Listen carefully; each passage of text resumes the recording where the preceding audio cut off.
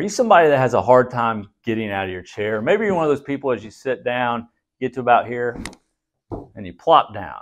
Or maybe you're somebody that has been at work all day sitting, and you go to stand up, and oh, your low back starts to hurt you. If so, this video is going to be great for you.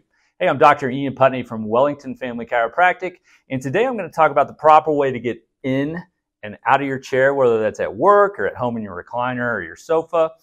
As simple as it sounds, this is a problem for people. And a lot of my patients come in and they were just sitting on the couch.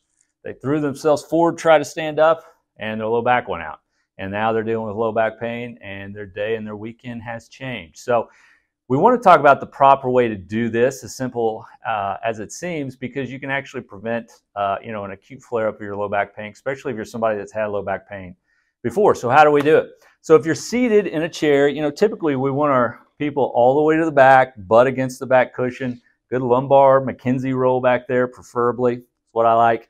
But as you get out of the chair, what you want to do is slide to the edge of the chair, where your butt's on the edge, spread your feet apart.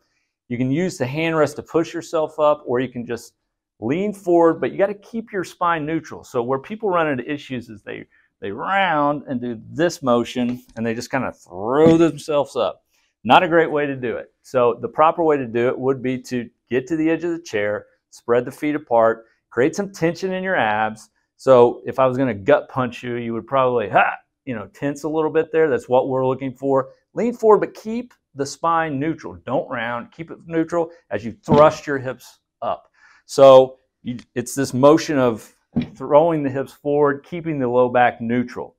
Like I said, where people run into problems is they don't use it. They just kind of just do this roll. Ugh.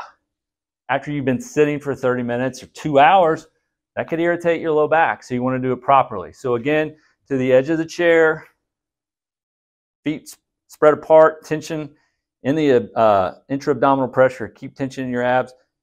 Lean forward, thrust the hips up. Simple, but it really helps.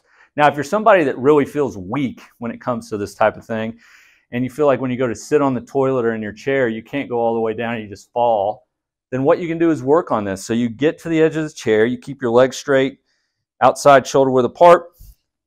You're going to squat down, doing all the things we just talked about. Keep pressure here, stick the butt back, keep the spine neutral, keep your knees over your feet for this exercise as you drop down and come back up. Most of the weight of your body is going to go into your heels, nice and controlled. You'll probably want to keep your arms out here